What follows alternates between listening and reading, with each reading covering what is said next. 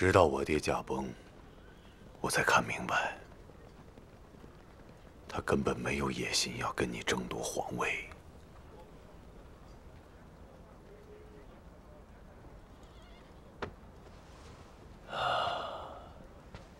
连爷爷都想不出能有什么办法可以助我赢你，我爹却做到了。他一再忍让，是你不懂节制。各地的藩王大臣看你飞扬跋扈，不愿与你亲近。他又派我去南京，安定江南7省的局势，再送出杨士奇解除你的戒备，同时给你手下的将领写信。只用了8个月，他就将你的根基彻底瓦解。我带兵来到山东，不过是看天时收果子罢了。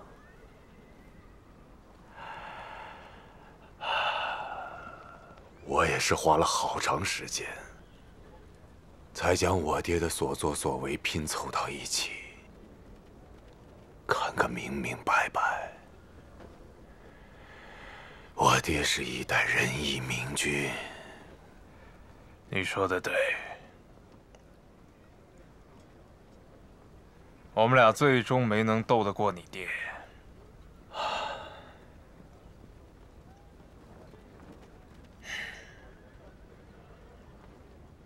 你三叔呢？他不像你这么固执，他早就想了。回京之后，你们便可见面。真的可以吗？那得看你们要聊些什么。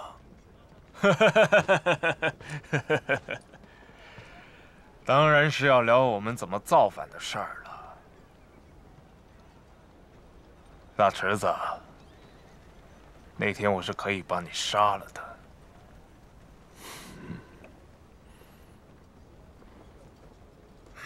我现在想想，真他娘后悔。你可别跟我犯同样的错误。可是要我像狗一样窝在家里混吃等死，你小看我了。是爷爷和我爹不让我杀你，我答应过他们，若你非要自尽，我会把你从家谱里抹去。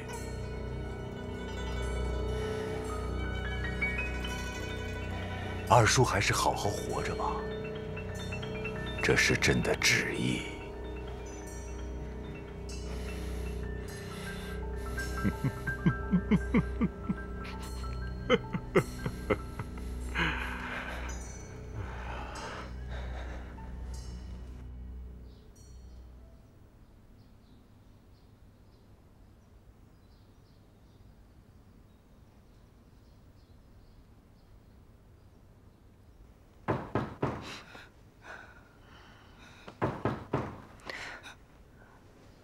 史太医，史太医，让他走，别让他进来。好，我让他走啊。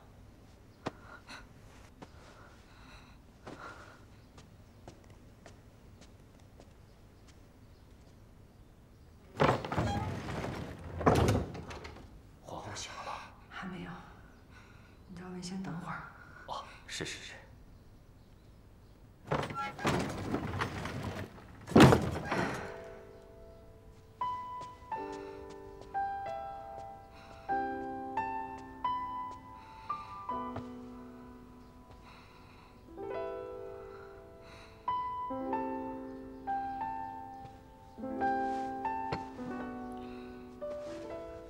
来，先喝口水啊。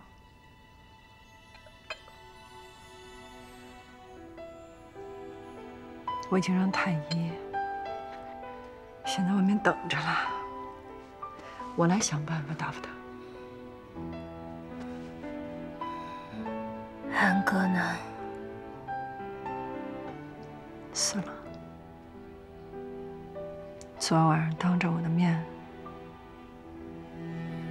他从楼上跳了下来，我没声张，我找人悄悄地把他给埋了。那孩子父母都死了，进来就是为了报仇啊！我杀了他姐姐，我现在用血还上了。我当时见到他，为什么会觉得他可怜？我就放松了那么一点点警惕。我这辈子就做了这么一次好人。好了，我能怪谁？我好悔。你昨晚都快把我吓死了，差点没给我吓晕过去。要不是这太医来得及时，你这条命就没了。我让他无论如何要帮你止住血，一定要保住你这条命。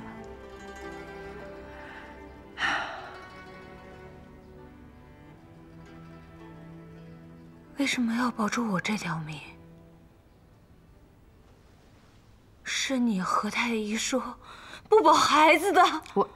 我和太医说，你在说什么？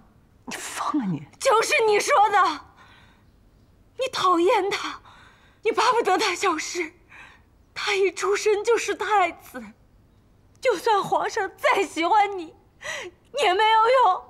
你抢不走。你知道你自己在说什么？他是我的孩子啊！我不和你办奸细。你为什么我还活着？你为什么要让我还活着？你为什么让我还要活在这个世界上？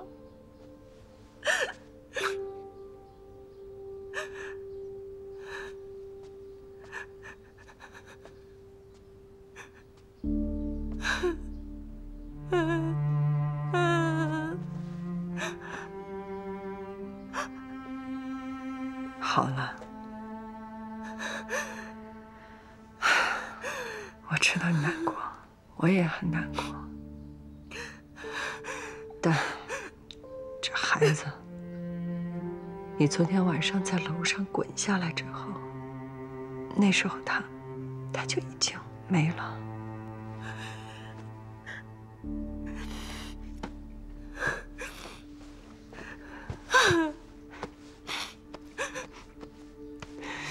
不哭了，不哭了，满意，不哭了。姐姐，姐姐，我要该怎么办？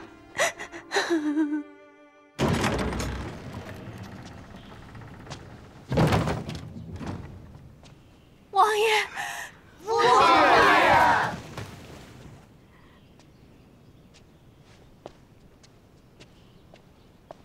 有圣旨。王爷，王爷，王爷。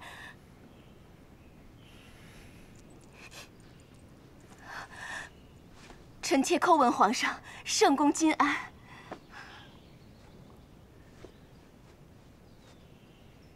奉天承运皇帝诏曰：朕闻，求忠臣必于孝子之门，得仁义必于悌爱之家。朕常阅史书，见自古皇家，汉有八王之乱，唐有宣武门之变，宋有烛影斧声，手足相残，不绝如缕。朕常心中自警，日日修德。今汉王作乱，幸喜平叛，说其缘由，皆为忙于军旅之事，少读史书所致。今遣大臣伴王读书，悉于往日之错，得10余万一。钦此。臣妾叩谢皇恩。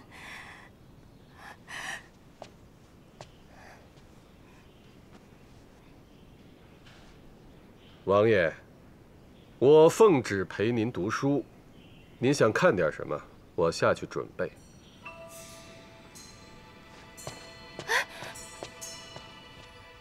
姐姐，我想问你一件事。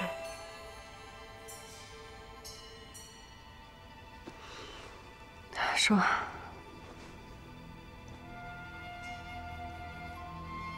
昨天晚上的事情，还有谁知道？除了我和你，安哥的尸体我是叫叶秋去处理的，我没告诉他为什么。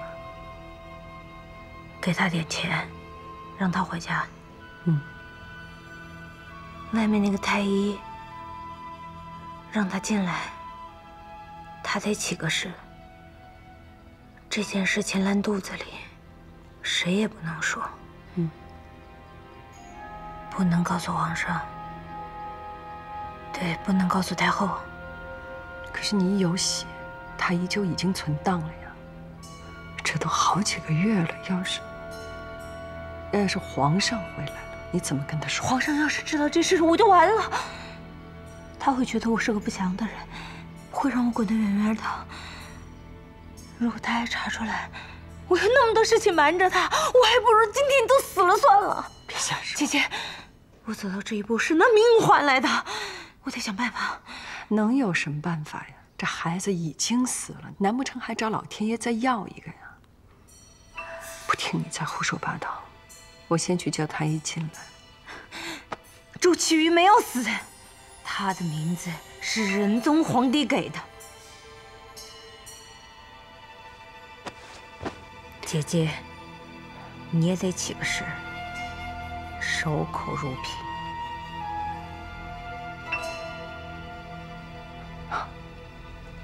我起誓，啊，松手吧。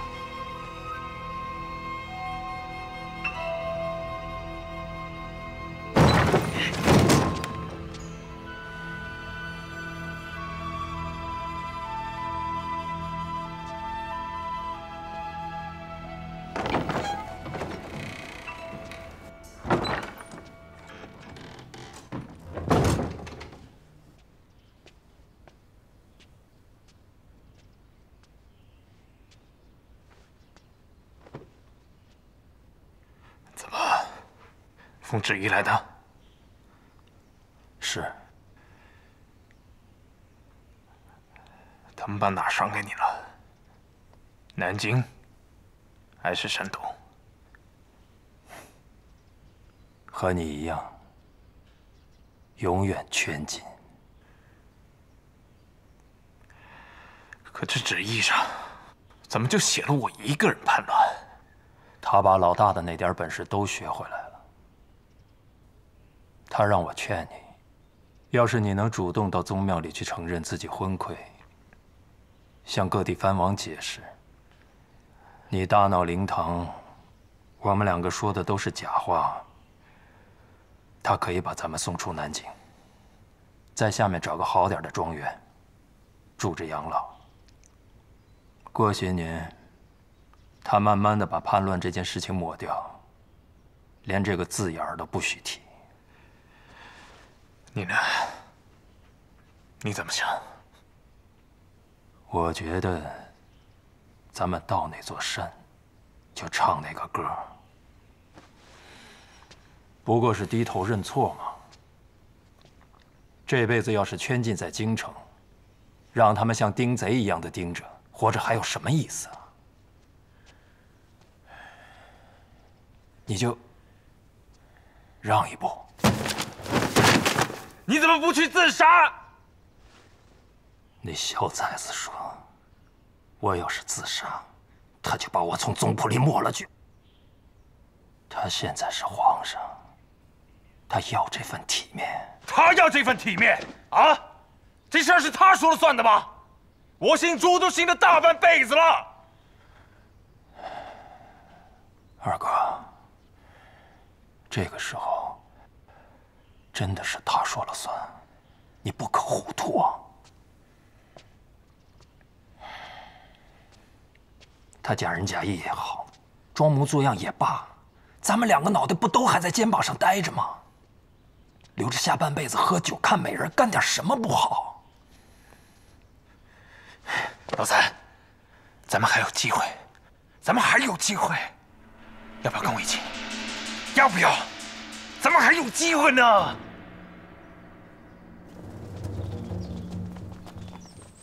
快点，快点，也不叫醒我，没得让人说笑。冠带了吗？带了，带了。大佩呢？也带了。不急。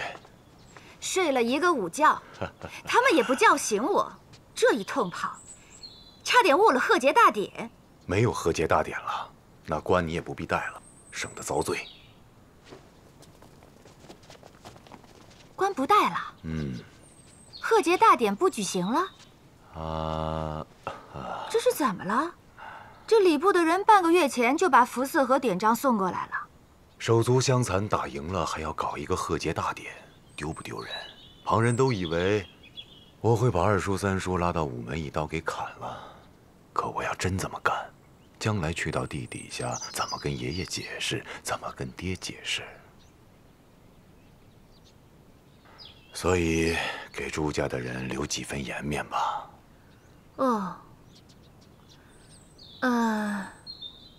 那这到底是怎么一个章程？你跟我说说。老二、老三家的已经过来哭过了。你告诉他们，爵位保留，但是要终身圈禁。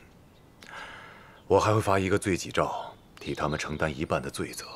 那些跟随他们叛变的人概不问罪，国事管的也不许记。这件事情就这样淹掉了吧。我相信这也是爹的意思。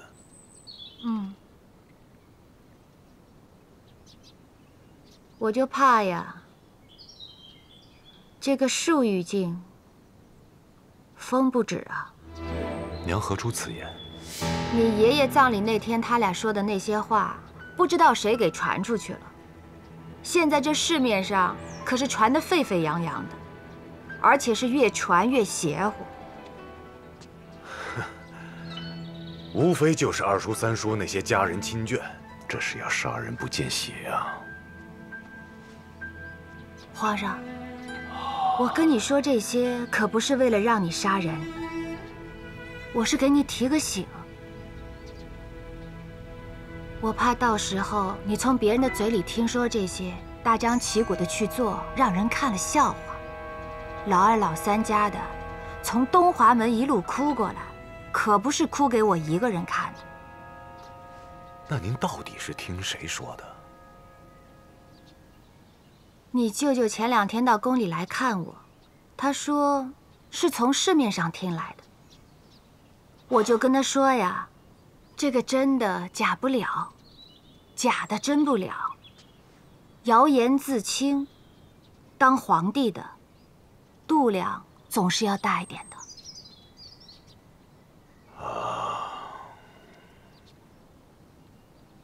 周公恐惧流言日，王莽谦恭未篡时。相使当初身便死，一生真伪有谁知？我懂。舅舅来宫里是来陪你的？你爹的葬礼办得仓促，他怕我一个人应付不过来，几天几夜没合眼的陪着。哦，对了，他还说仗打赢了，要办一个家宴，给皇上贺喜。我猜他是手头又吃紧了。手头吃紧倒没说什么，就是说呀，想请皇上给安排一下，在朝阳门呢，当一个税官。税官啊？他？娘，你告诉他，我会给他另谋一个差事啊。这个大运河还在疏通，是国家的主干道，肯定不行。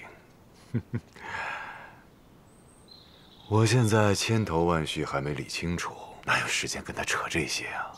他以为我还是个孩子吗？嗯，哼哼，这个时候跟我说这种话，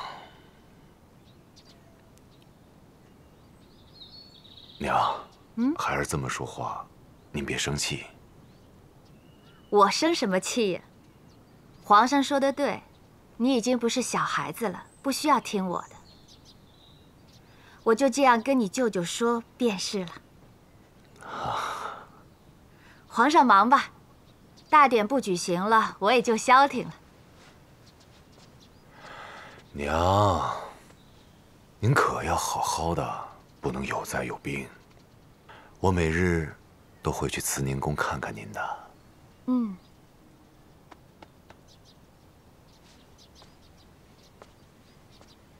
回吧。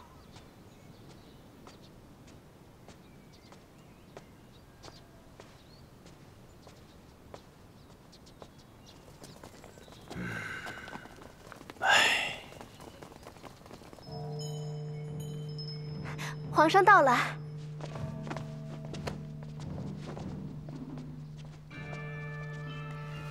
给皇上贺喜。不必拜了。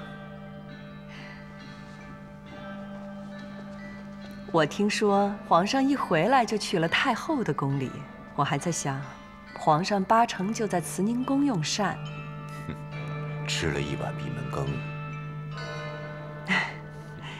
叶秋，皇上在这儿用膳。是。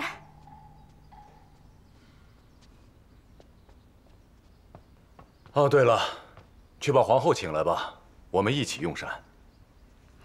皇后，她不舒服，在休息呢。不舒服？我随你一起去看看。她呀，就是染了风寒。太医说她要避风，要避光，也不能与人见面，要卧床静养。皇上要见的话，就改个日子吧。避风避光是什么怪病？孩子没事吧？只是风寒，大概皇后是贵体，太医格外小心便是。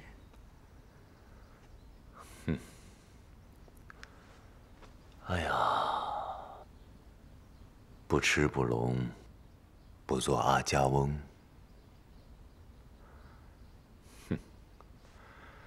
爷爷还活着的时候，经常说这句话。那个时候我小不懂，现在我明白了。啊！皇上兵不血刃，打了一个大胜仗，这是天下的喜事儿啊！你怎么还发上牢骚了呢？我娘跟我说，她想让张克俭去朝阳门当税官。我说这不等于是把狐狸扔进鸡窝里吗？我做的是天下的皇帝，不是自家的皇帝。唉，太后，她就这么一个血亲的弟弟，先帝又心丧，你又在外面打仗，这几个月来，她是日夜忧思，担惊受怕。这日后要有一个人能陪在她身边，岂不是好事儿吗？道理我都懂，不过战事刚毕，这千头万绪的事情，容我慢慢梳理。啊，皇后那儿你要替我多走动走动。哎，宫里对小产的嫔妃都如何处置？臣在太医院供职不久，知道的不多。皇后还年轻，又深得皇上的宠爱，再怀一次，也不是件难事。如果皇上问起来，我该怎么说？臣准备了一道脉案，只说皇后为了皇帝打仗的事情，日夜忧思，身体阴阳不调，因此小产。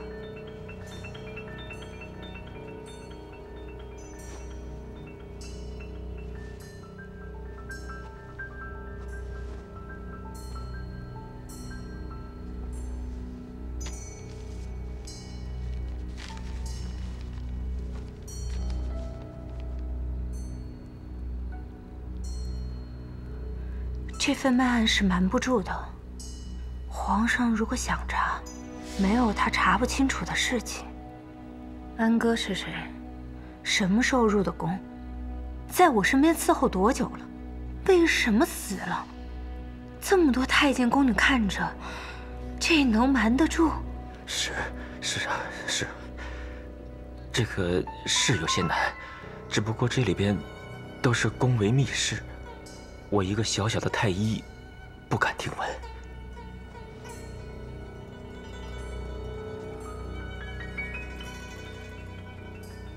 你收了我的钱，这份假的办案也是你做的，要帮忙就帮到底。现在说什么不敢听闻，晚了。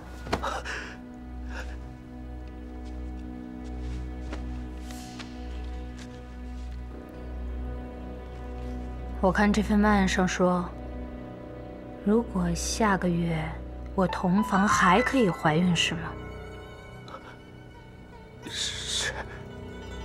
我还有一些积蓄，你要把这件事情办妥了，保你一世富贵。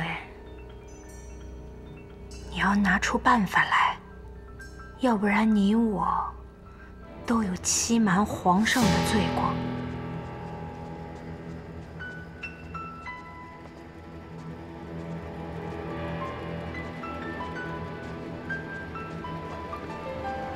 叶秋，把灯灭了，就在这儿等着，别让任何人发现你。我去救回。是。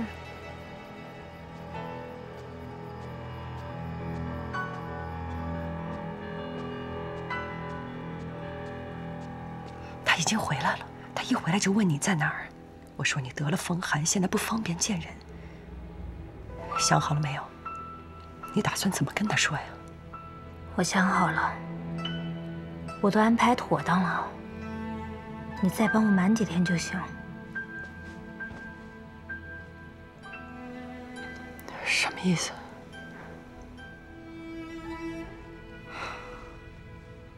太医说找个男人帮我怀孕。疯了你！谁给你出的主意？那你说我应该怎么办？我就告诉他，我杀人了。被人报复，从楼梯上推下来，我以后还有好日子过吗？姐姐，我没办法了，我能怎么办？我没办法了。我不同意。你放心，我不会让他伤害到你。就算他惩罚了你，你只当是自己做错了事儿，你就是该受到惩罚。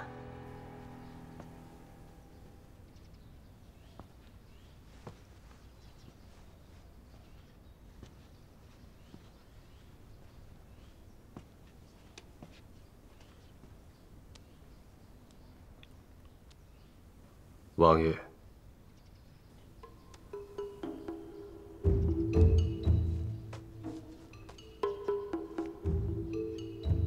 王爷，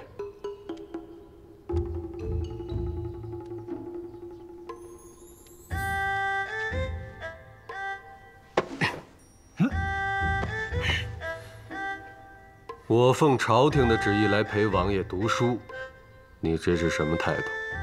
你是想对抗朝廷吗？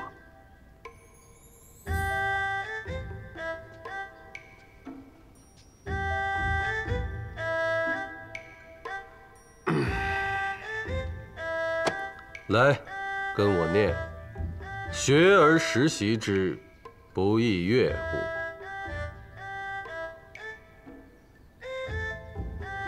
乎？有朋自远方来，不亦乐乎？人不知而不愠，不亦君子乎？念啊，跟着念。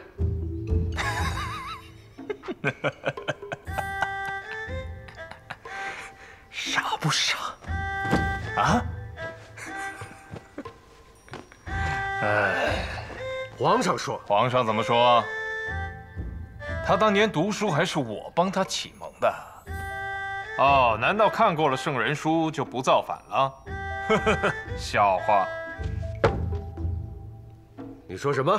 孔夫子游说天下君王，想到齐景公那儿当官，可人家有晏婴啊，后来又想到楚王那儿当官，却有人说他坏话，一辈子凄凄惶惶如丧家之犬。再说孟夫子，天天到魏惠王那儿吹的什么牛啊，一脸奴才相儿。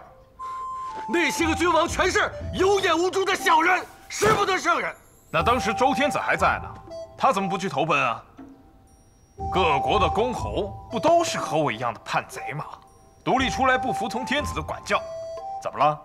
那2个人跑去投奔那些贼干什么去了？很得意是吗？哎，你让他们俩从棺材里爬出来告诉我，别给我摆这副臭嘴脸。你手里的那几本书，不过都是求财求名的敲门砖。啊，你还真把他顶头上当祖训了，可笑。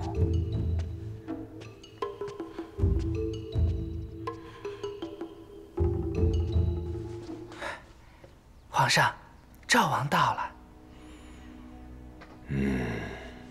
王爷，请。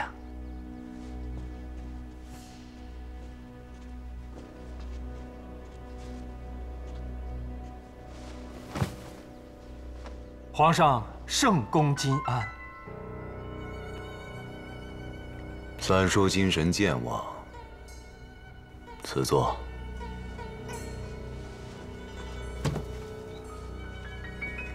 皇上，臣以前言语多有得罪，以后您再客气，可就是不原谅我了。坐。谢皇上。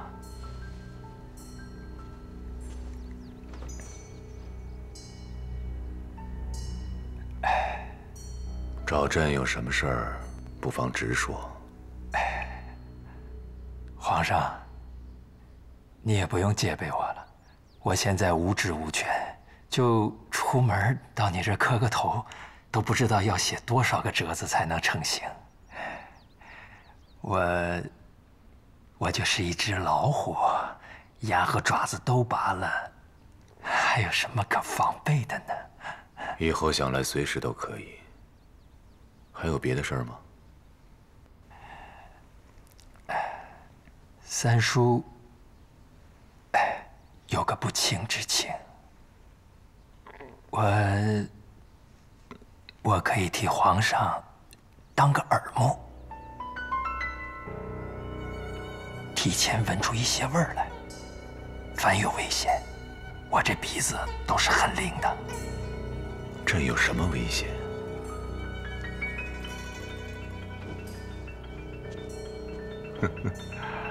皇上，真的觉得已经可以高枕无忧了吗？就是在这宫里，那灯下黑的事情，还不到处都是啊。你爷爷太宗皇帝出征之前曾经写下遗旨，你爹有没有给你啊？遗旨？不可能。你听谁说的？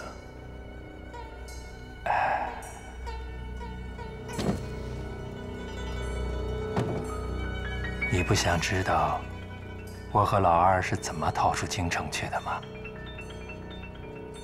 兵部的印鉴好好的放在皇帝的寝宫里，就丢了。谁干的？天黑时分，内宫落锁，昼夜巡查。可想要进来找人，有条通道，只要肯花钱，就可以畅通无阻。这条通道，我知道。皇上赦免了努尔干都司的靖难遗孤，可有一群当年跟太宗皇帝参加靖难之役的老将们不高兴。他们秘密集会，想要说动京师三营，给你来个兵变。这些您都知道吗？不知道。不过朕知道三叔你想干什么。三叔，老老实实的多读读书，别总想着干坏事儿。朕这一朝，与民休息，不兴大狱。你这一套一套的本事，朕买不起。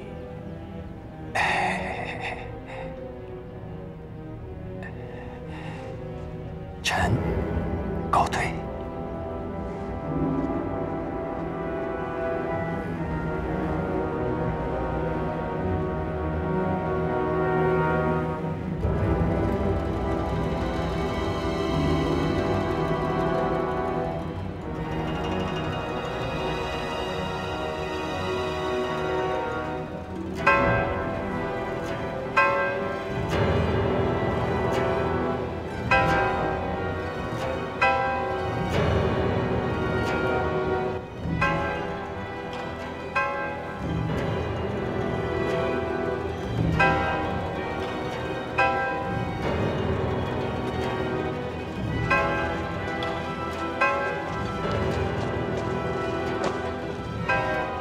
皇上圣功积安。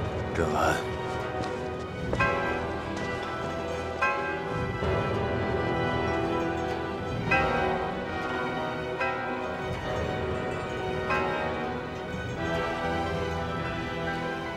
皇上怎么有闲心到此啊？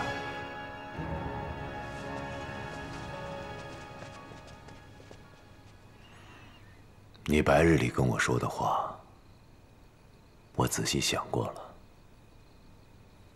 可还是难辨真伪。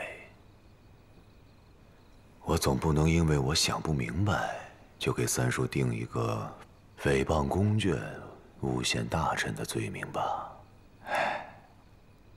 皇上的意思是，我连卖这些消息都犯罪啊？那当我没说行不行啊？不行。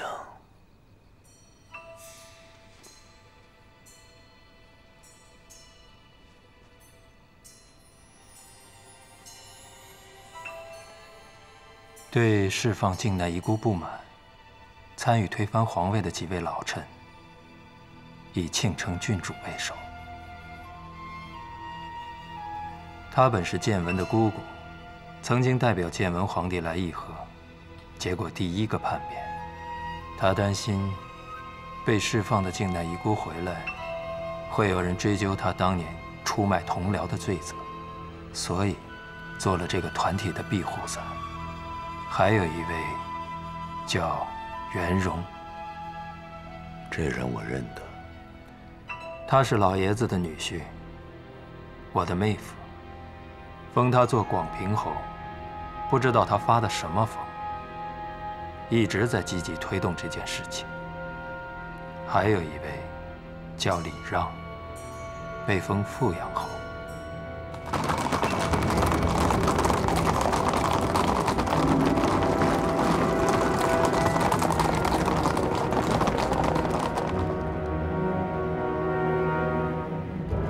你应该知道欺瞒朕的下场。卖东西总是要让人验货的。把手里东西放下，放下！东窗事发了，都老实点儿，带走。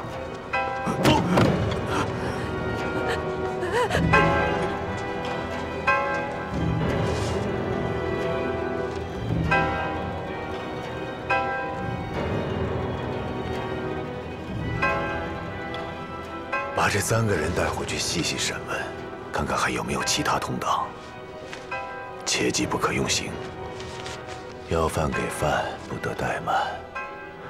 让他们签字画押，这件事情就这样吧。是。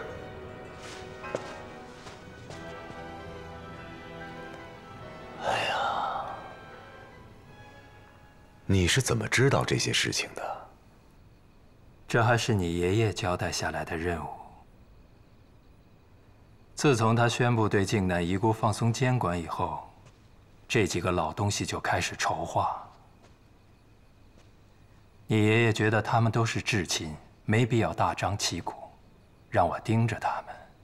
谁知道，他们已经丧心病狂到开始研究如何行刺了。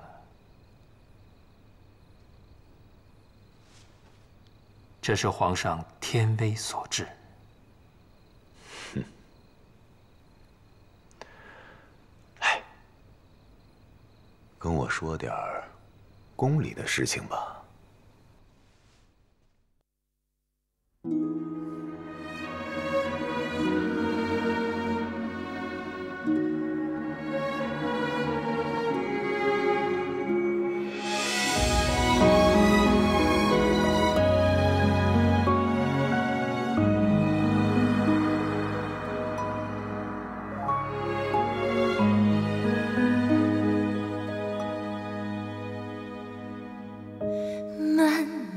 雪上春欢，翩翩牵袖青山。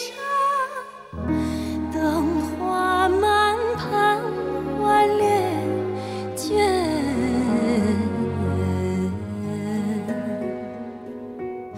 望望渭城秋月，惶惶心碎又甜。悲钻泪结梦存残，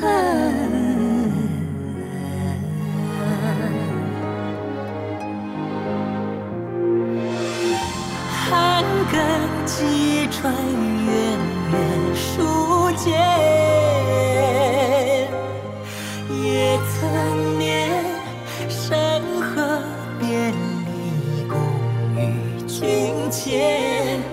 万万千千此间，山会作弹萤火成烟，无以为盼，烟绿茶闲，于心感一念之缘，